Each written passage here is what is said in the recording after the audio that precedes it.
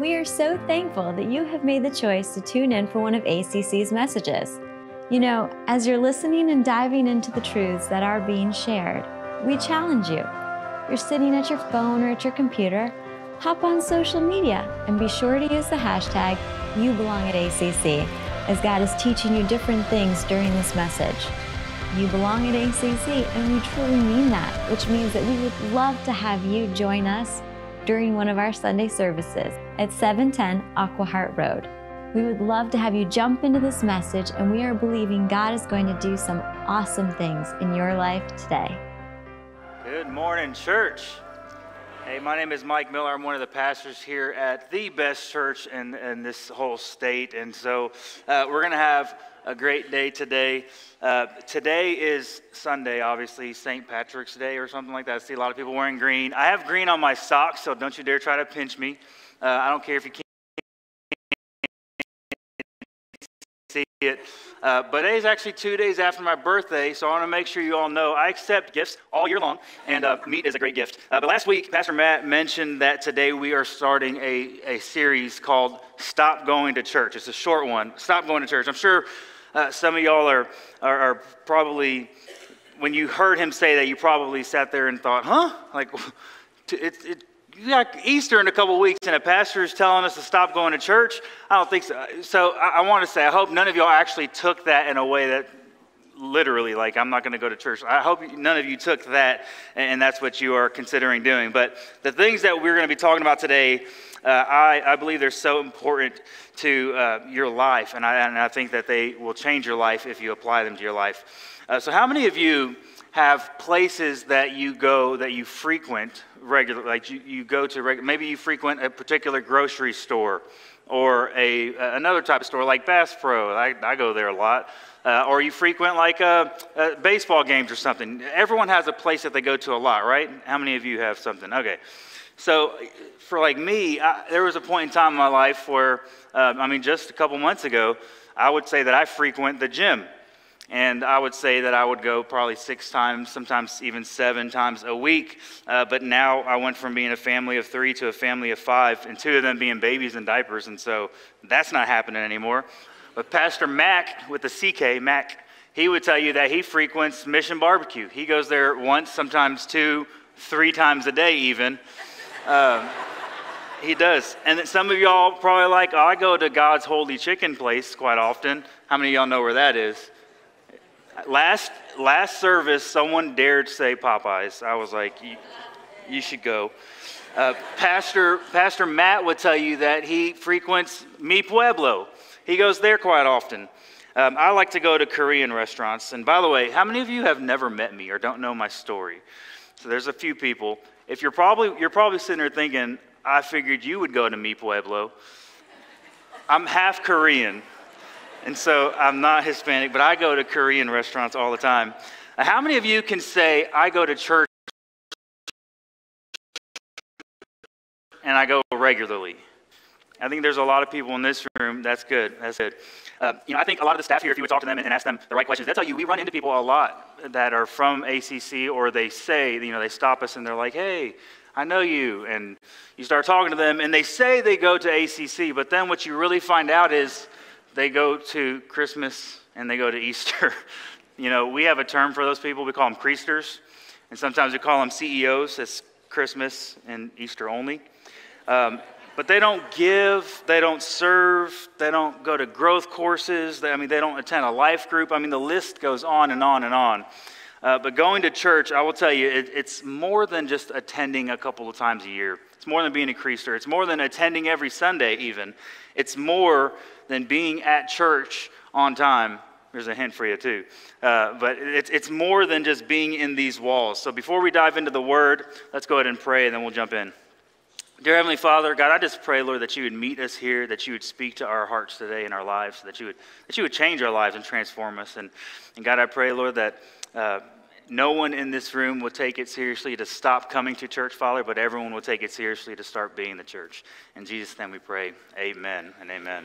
Well, if you have your Bibles, can you go ahead and do me a favor and turn to Psalm 92? It will be on the screen behind me as well, but if you don't own a Bible, there's a copy of it in the seat back in front of you. You are welcome to write your name in that.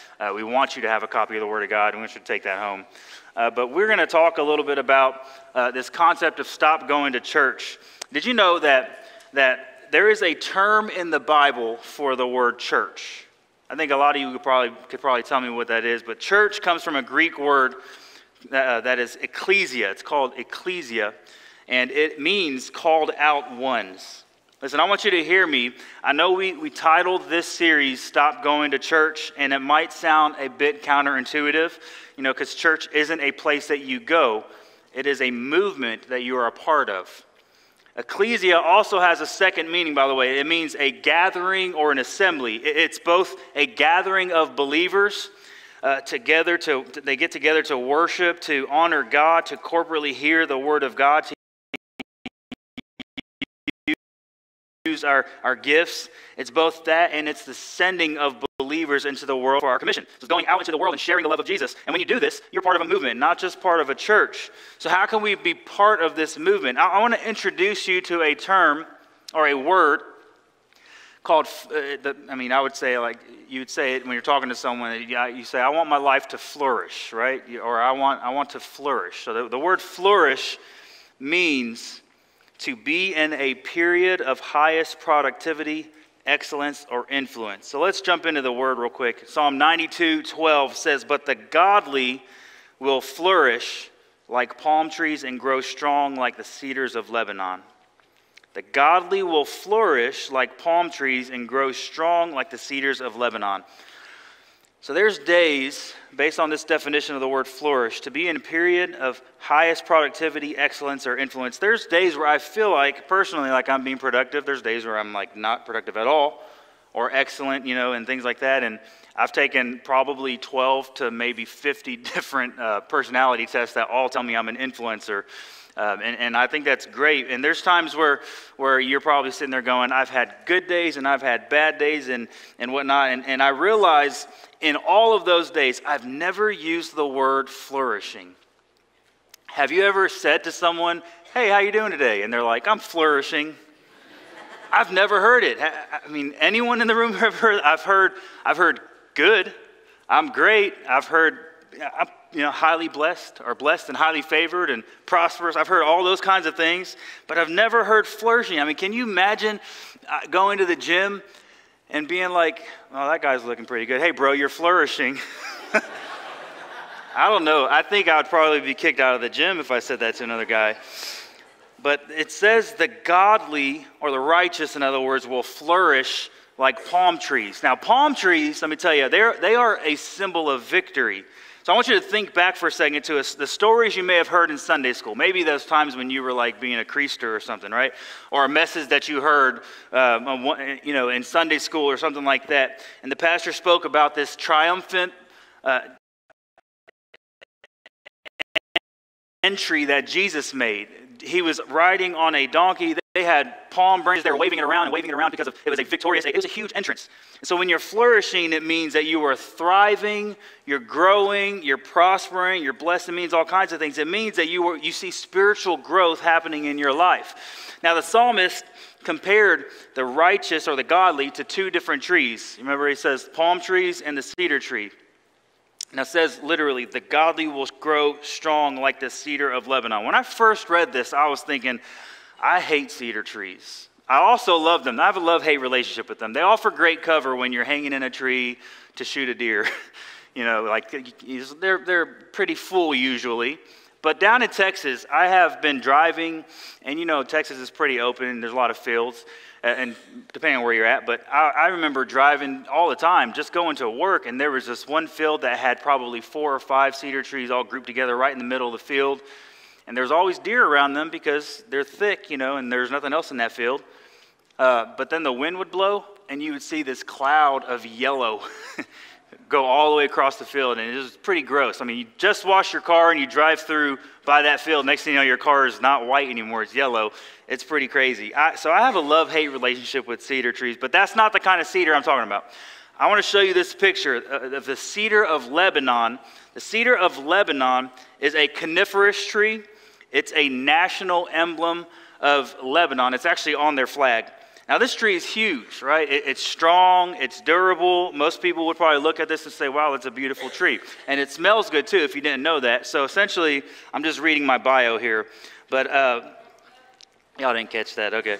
So I look at this tree and I think, this is the Lion King tree. It's really not, but it reminds me of the Lion King at least. But imagine hanging on I think it'd be so fun to hang on a tire swing on this thing. You know for a fact it's not going to break. It's huge. But let me tell you a couple of cool things about this tree. Moses used the bark of this tree to treat leprosy.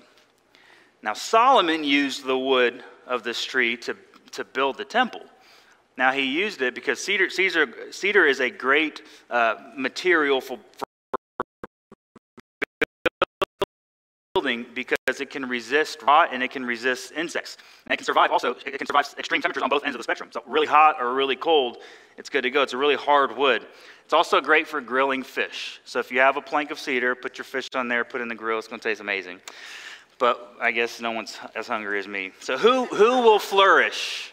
The Bible says in verse 13, those who are planted in the house of the Lord, they will flourish in the courts of God. So according to the scripture is saying those who are planted in the house of the Lord. It doesn't say those who are going to church. It doesn't say those who are maybe being nice to people or something. It says those who are planted in the house of the Lord will flourish. No matter what the weather is, no matter what the season of life is or the ups and downs, no matter the good days or the bad days that you may have, the Bible says the righteous, those who are planted in the house of the Lord, will flourish. So I want to talk to you today about how to flourish. Point number one of today's message is to be planted. Be planted. Remember it says in verse 13, I'm going to repeat it one more time so we can all get it. Those who are planted in the house of the Lord, they will flourish in the courts of our God. So I'm going to talk about planting trees real quick. I don't plant trees. I've never planted a tree. Has anyone in the room ever planted a tree? So y'all could probably say it a lot smoother or cleaner than I would, but what I've seen when people plant a tree is they put this tree in the ground, they put all the soil and stuff around it, right? And then because of wind or animals and things like that, they don't want this tree to be taken down or ripped out, right? And so they put like support systems around it, maybe a couple of pieces of steel or something, those little things, and then they put some wire around it to keep it up. But then as it grows, what happens is what? It starts to get roots deeper and deeper. The tree starts to grow. It gets a lot stronger. Then it gets to that point where you can kick it, you can hit it, you can run into it with a car, and at some point that tree's not going to break, right? And so I truly believe that this is a really good image or picture of a new believer that grows and matures as they are planted in a place for a particular amount of time. You can't take a tree that you just planted and move it every weekend. It's never going to get those roots. And so it's important to be planted and stay planted like that tree, that eventually, the tree that has the deep roots, because life isn't perfect. Churches aren't perfect. You're not perfect. I know you probably hate to hear that. When you get bent out of shape about something at work or at church or in your friendships or in your family, and because you maybe didn't agree with someone or someone offended you, listen, being offended is a choice. And I believe that offense is one of the biggest things that stops your roots from growing. It's like those weed-killing, poison stuff that you can, throw all over your grass and stuff to kill it at the roots. I mean, offense is a choice, and it's something that will stop your growth, and it will stop your roots from really getting deep. It's a choice to be offended. And whenever you've forgiven people and you moved on past those types of things, your roots get deeper and deeper and deeper, and the storms can come, and you can withstand it. Let me read to you a scripture from Jeremiah 17:8, and we'll read this a couple of times today. But Jeremiah 17, verses 8, it says, "They are like trees planted along a riverbank with roots that reach deep into the water. Such trees are not bothered by the heat or worried by long months of drought. Their leaves stay green and they never stop producing fruit. Never stop producing fruit. Listen, church, when your roots are deep, there's not a storm that can move you. The trials that you face, they won't bother you. Heat won't faze you. Cold won't faze. Droughts won't affect you. You will stay healthy. You'll stay growing and showing the love of Jesus everywhere you go. Now, this is the kind of flourishing that I'm talking about. This kind of flourishing is not those who go to church, but those who are the church. Not I go to church, but I am the church. It's time that we stop going to church and start being the church, y'all. When you do this, I promise you, there's going to be evidence that shows all around you. The fruit that is produced in your life will be evident, and it'll be showing up everywhere that you go. So I'm going to ask you, would this describe you? Are you flourishing in your life? Or are you dried up and fruitless? Just like a plant, you have tremendous potential if you are planted. Now there's a parable from Matthew that talks about seeds, right? And what it shows is that many times seeds never take root. They never take because they aren't planted properly. Maybe they're not deep enough, or they don't get watered, or they just stay on the surface. And I want to challenge you today to not let the seeds that are planted in your life be surface level or be so shallow that they can be dug up and ripped out or dried up. I'm going to challenge you when you're at home or on vacation or wherever you're at, make sure wherever you are, make being in church with other believers a priority. Because it should never be a question of whether or not you're going to attend church. My daughter would tell you, she never assumes, because we're traveling or whatever the case is, she never assumes that we're going to sleep in on Sunday. She assumes the other way around. She knows on Sunday we're going to get up really early and we're going to be at church all day long. And so, and the reason why I say this is because really what I want you to do, what I want to kind of hopefully get deep into your heart and your mind is that being the church, it's an identity. Going to church is somewhere you go. For some people, it's a spectatorship. But being the church is an identity. And when you aren't in church regularly, it's really hard to flourish because those seeds will get dried up or they'll get dug up. So don't allow the seeds that are planted in your life the opportunity to be dug up or dried up. Make sure you're planted, you're watered, and you're growing. And I'll tell you this, the best way to get planted here at ACC is to become a partner here at the church. And to put it as simply as possible, being a partner means this. You are giving us permission to challenge you, to push you to grow spiritually, and you're giving us permission to call you out when needed. To call you out when needed. It's as simple as that. We're not saying you have to do 15 different things at all. We are saying we want to see your life flourish, and so become a partner with us. Have you ever heard of a tree called the giant redwood? Some people refer to it as sequoias or giant sequoias, right? They're huge. Well, these trees can grow up to 30 stories tall. Can you imagine that? 30 stories. Now, this building is like 3 stories. I guess you can say 4 if you count the lounge. But can you imagine 26, 27 more stories on top of this? 30 stories tall. Their roots are as deep as 150 feet down into the ground, and they can get as wide as 100 feet wide. I think that's incredibly just humongous, for one. But as these trees grow, it's really cool. What happens is they, as their roots grow deeper, they're growing taller at the same time. And whenever they are near other giant redwoods and sequoias, when they are near each other, their roots, that are already getting deep and really wide start to intertwine and lock together, kind of join forces, I guess you can say. Well, that's what a partnership at ACC is like. It's a support system that is there to help you when times are tough. When the storm hits, you can now withstand that because you're not standing alone anymore. You're standing with other people that are there to celebrate with you, to cry with you, to fight with you, whatever the case, to encourage you, to praise God with you. So I'd encourage you today to be planted or get planted. Point number 2 today, so we've done how to flourish is to be planted, and point number 2 is and nourished. So be planted and nourished. So let's see more of what the psalmist said in Psalm 92 in verses 14 and 15. It says, even in old age they will still produce fruit. They will remain vital and green. They will declare the Lord is just. He is my rock. There is no evil in him. So both the palm and the cedar trees are evergreens, by the way. And those trees outlast storms. I tell you what. In their lifespan, whether they're younger or older, they stand strong and they produce fruit and whatever else they produce, no matter what is happening around them in nature. You know, I was thinking about this concept of fruit being produced, especially from like an older age to a younger age to an older age. I remember telling my wife, I've told her this probably, I don't know, every year since we got married actually, that I have this dream of having some land that God's going to provide for me at some point with a house on it with a wraparound porch, right? And I want to be that guy, the old man with a cup of coffee, maybe my Bible sitting there so I can do my morning devotions and maybe another book. Depends on how long I want to sit out there because it's really humid in Maryland, so it's got to be somewhere else. And then, of course, a rifle right here with me, right? And you're probably thinking, why? What are you going to do? I have a couple of plans with it.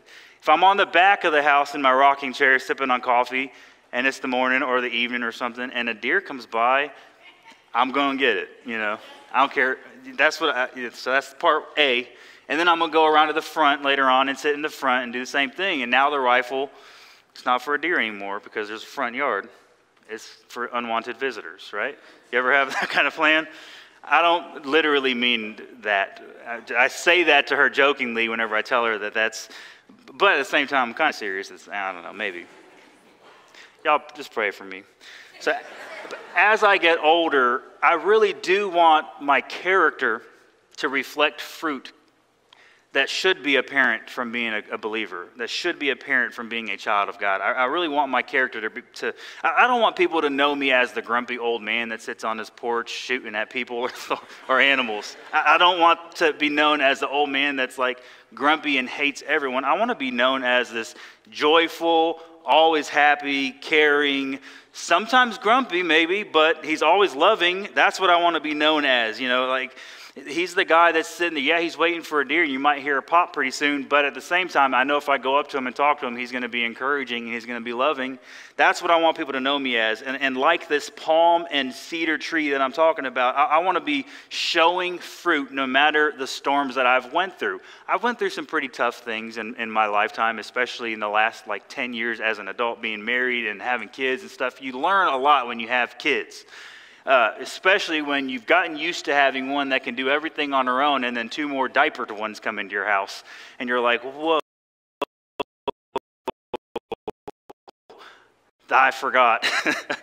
That's how I've been feeling. But if you are nourished, the fruit in your life, they will grow and they will show. And I do want to caveat this and say, y'all are sitting in church right now. Yes, you are. You're sitting in a building that we use to glorify God. You're sitting in a place that Satan actually does not mind that you are in.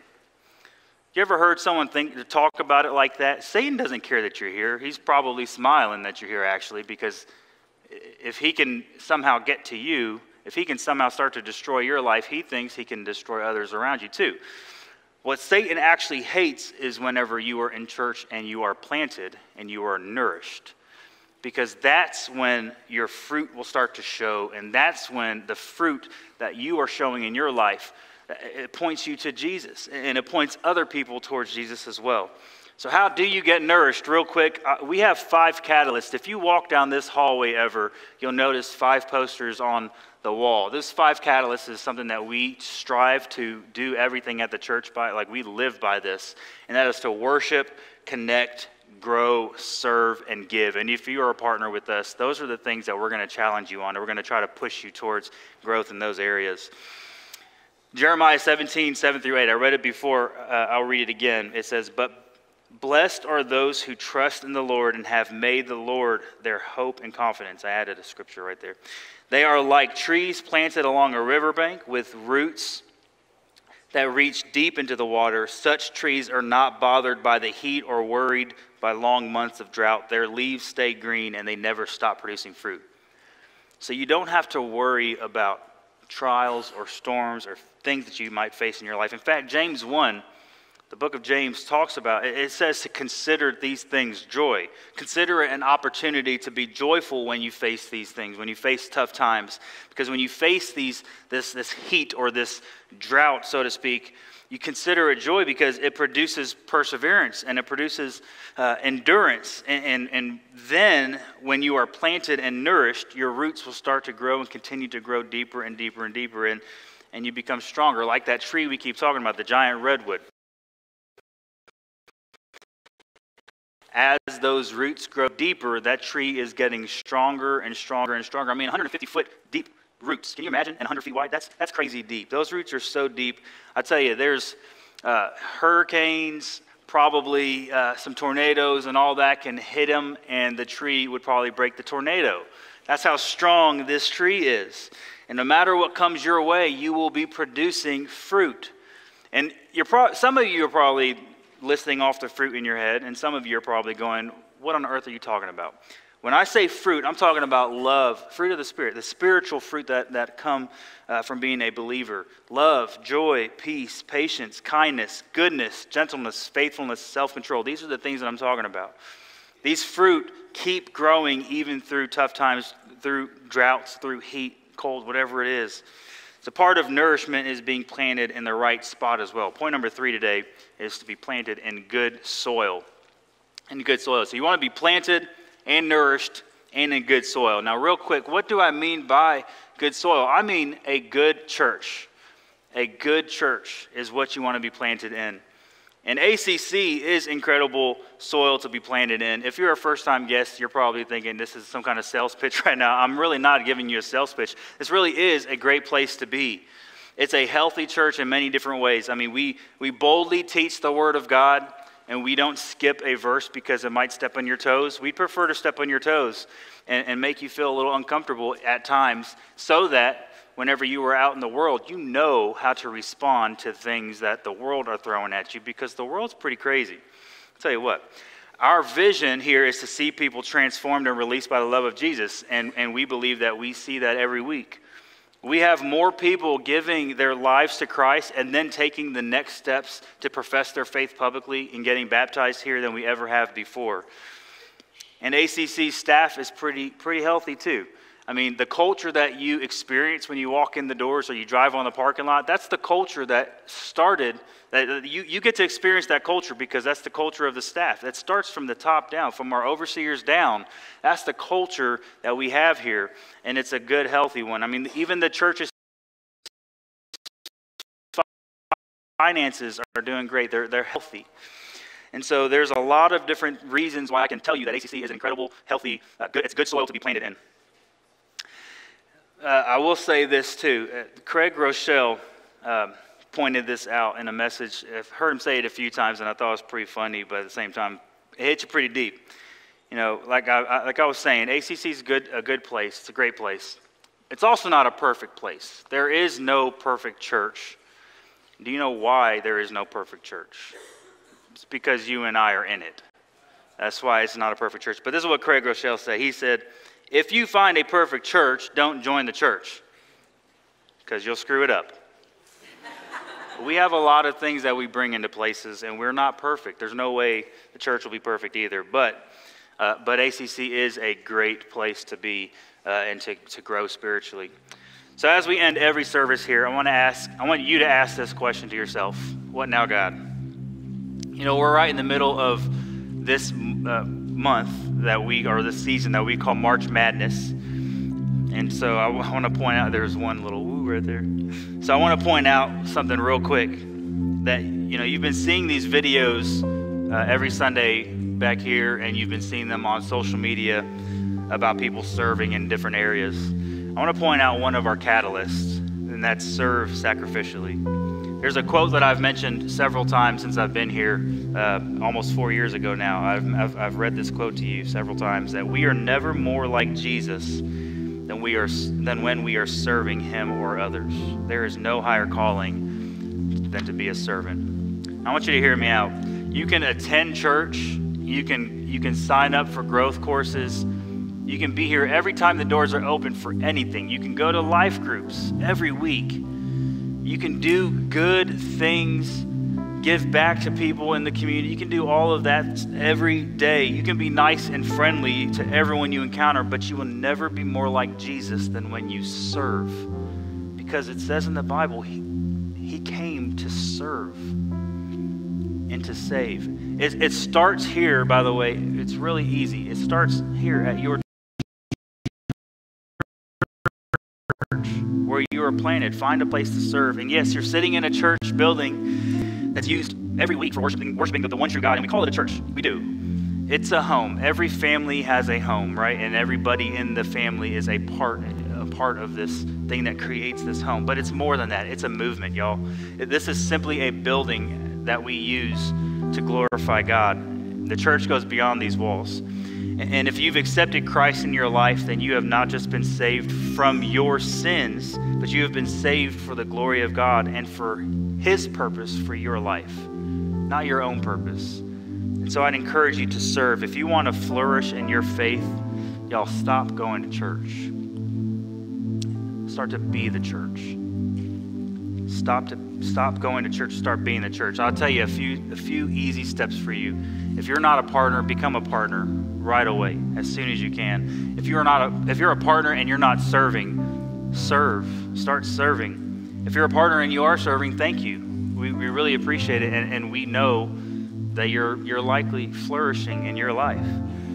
But listen, it's time to stop going to church and to start being the church. And there was never a better time than right now to do that. You know, if you apply these things that I'm talking about, this concept of flourishing to your life, I can promise you to change you, to be planted, be nourished, and in good soil. And I want to say this real quick. A seed can only grow if it's planted, right? It's not going to grow otherwise. But going to church isn't the same as being planted. It's time that we start to be the church. The highest calling on your life isn't to go to church. As we read in the scripture, the highest calling in your life is to be planted in the house of God, and then to go out in the world and preach that good news to others, to show the love of Jesus to others. So it's time. The time is now, y'all. So I want to tell you real quick about what's going to happen next week. Next week we're going to have an intentionally shorter service, but it's not so that you can get out early and go pick up your kids and then go to lunch early. It's because we are going to have all of our ministry areas out in the cafe in a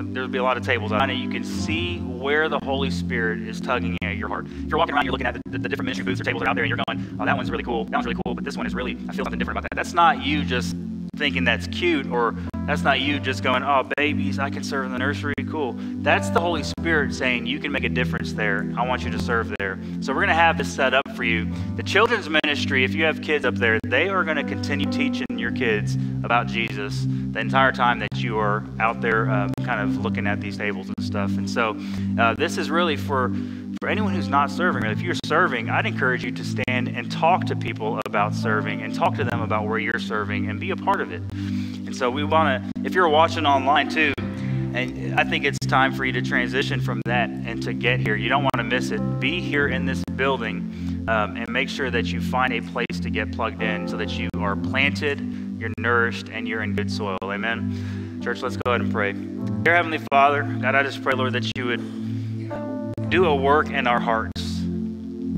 that that you would, as we are planted here at ACC, God, that you would start to use serving and other opportunities with worshiping and giving and everything, all the catalysts that we talked about. God, I pray, Lord, that you would use those things, Father, to help us in our own lives flourish. God, I pray, Lord, that you would speak to us between now and next Sunday, so that when we enter the church and we go to see those ministry areas, that we would know exactly where we are called, that we would know that there is somewhere in this church where we can all make an impact in kids' lives or other people's lives. And whatever it is, Father, I pray, Lord, that the Holy Spirit would move, and that everyone in this room and online or in the lounge will be here next week to be a part of this movement. In Jesus' name we pray. Amen and amen. Well, we are so thankful for the truth that was shared in this message today. Please know that we, as a church, are praying that what you have learned today, the truths that God has put deep into your heart, will manifest themselves and grow themselves into something amazing. And as always, you can experience that with other believers, other people who are walking this walk of faith at ACC on Sunday mornings. Please remember this: you belong at ACC.